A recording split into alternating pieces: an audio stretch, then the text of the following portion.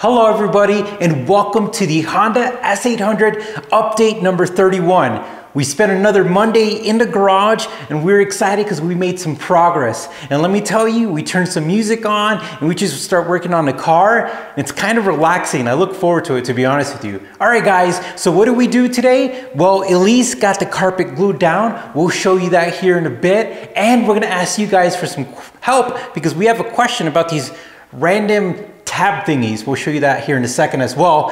And I started to go ahead and do kind of a little mini parts layout of the master clutch slave cylinder, this hybrid thing. I think it's the brake cylinder. We'll look at that as well. But besides that, we took it easy today. We're kind of in limbo right now because we're waiting on parts from Ryan and we have some ideas here that we'll share with you at the end of the video. All right guys, let's get started.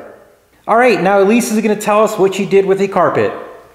Okay, the first thing I did today is I glued down this one and this one, which is really exciting because they're in here now. And at this point, we really like that we have this kind of like accent red strip, so we're planning to keep that at this point.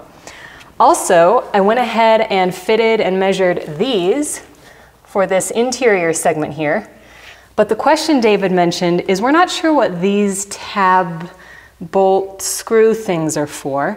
And we're not sure if they need to remain exposed or if we can cover them with the carpet. So if you guys have any ideas, please let us know. And on this side today, we also glued this part down. I glued that one down before, but this was new today. Also, once this is fully cured, we're going to go from the underneath and cut the holes for the spaces where the seats attach. So that is another step that is coming yet here. And again, got this one ready, but waiting to figure out what we're doing about these little guys. All right, as far as the tonneau or center console, you could buy something from Otterman. I think it's like the original little cover, and there's an armrest. So I might pick those up from him because that's gonna go ahead and finish everything off, and it's kind of the same color. It's a little darker black, but it's still gonna look really good. But I'm gonna look at the parts catalog from him here today and probably place an order for those parts so we can kind of finish off the interior carpet-wise. So this is what I did with the dual master cylinder. So I had a bag, this bag right here, and it was full of parts. And what I did is I dumped it out and I had some bolts. So I put it in a new bag and I had these, and I have no idea what these go to. I'm assuming these might go to the carburetor or they might be some type of brake thing, but I'm not sure because in the diagram, those are not in there. So I separated them. But then I found another little bag and I had some pieces to the master cylinder, and when I laid it out, it was a lot more easier to understand. It wasn't as complex as I thought. I put this little piece together right here, but then when I started getting to these components here and referencing the diagram, I realized that I might be missing a few of these little rubber end caps and this little seal right here. So I believe Otterman might sell this stuff as well, so I'm going to place that order. But a lot of this looks like it's in great condition. It looks like we have everything, but again, we're missing a few of the little gaskets, which is going to be important to keep the seal in the master cylinder whenever we have brake fluid in there. But I'm really pumped up because like I said, once you have it all laid out the way I did it, you start understanding what you have, the condition of the parts are good, and then we know what we're missing. So that was some progress. So check these bad boys out. What I did is I buffed out the gauges, the glass on it, and they came out really, really nice. So what I did is I just got a damp paper towel with water, cleaned off the face, and then got an alcohol prep pad, cleaned off the face, and some dirt came off, not a lot. And then what I did is I got some real light compound, polishing compound, and I used a little buffing pad, and I got these to really come out really good, and the reflection on them look really nice.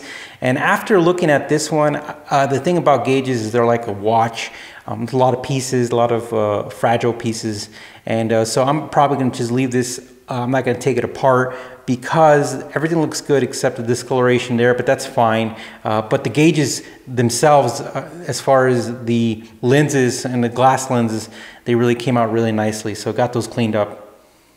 So I thought I would show you guys how I order parts from Michael Ortman. He's like the guy that you buy parts for these cars. And so he sent me a PDF, and what you have to do is you have to scroll down and you have to find whatever part you're looking for. But he only speaks German, so once you put together an email with the part numbers, like I did over here, you essentially have to go to Google Translate and you have to write out a sentence to him, tell him what you want. And in mine, I told him, I hope this email finds you best in health. I would like to request a quote for the following parts, please and thank you. This is for my 1968 Honda S800 convertible. Please let me know if the parts I am requesting do not fit. Thank you. And then I send it off to him, and then he replies back in German, and then I have to translate that. But that's how we're going to get some of these parts. I did go ahead and ask him about placing an order for some of those parts for the dual master cylinder that we just looked at. So this is exciting. Hopefully we put in a request and get some good parts so we can move on with our S800. All right, so what is coming up next? So those trim pieces we dropped off with Ryan at Pro Powder Coating here in Grand Junction, he sent them off to one of his buddies to get them straightened out. We're super appreciative of that. And when they come back, we'll put them on. We polished them.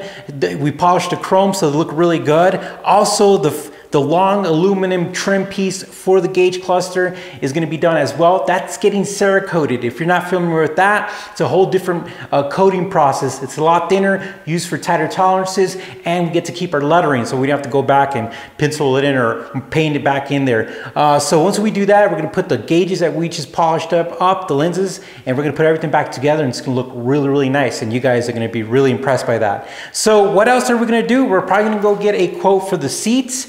See about getting those reupholstered. They're very simple. Hopefully the upholstery company sees that as well, and we don't get charged a lot for that. But essentially we're getting down to the nitty gritty. I'm going to get that dual master cylinder put together. I'm going to order the parts from Otterman, and really we're just kind of putzing along until we find out about our engine. I mean, that's a big deal, but to be honest with you, that's not going to be really something that we do if somebody takes it on, which would be super cool, because then we could just put it in the car and we could go drive it, because that's the ultimate goal.